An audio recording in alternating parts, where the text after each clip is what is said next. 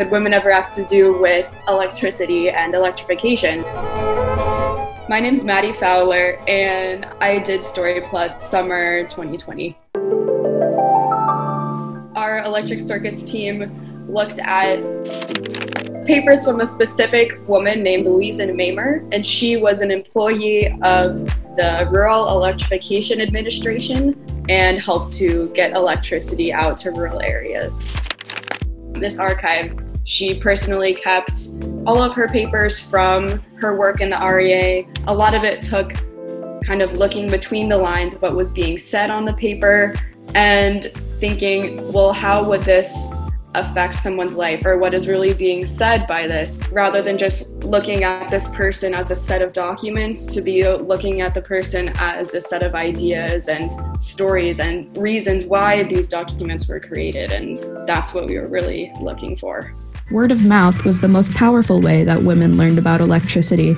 And after one farm woman got her electric kitchen, soon enough, every woman in the town wanted one too. In addition to that, I did an accompanying oral history research project with my own grandmother, because I found out that she also grew up on a farm without electricity. So finding that personal connection really helped me to see more into what life was like for a woman growing up back then. Would you say that then getting an electric version of those things was able to save a lot of time? Oh gosh, there's just absolutely no question that electricity totally changed our lives.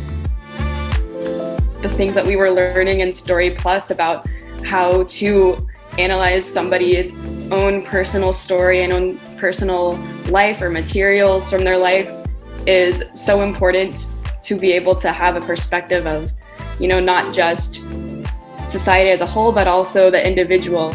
All of these aspects that happen in history or in the modern day, they all have a real personal impact on people's lives. That is something that I've learned from Story Plus.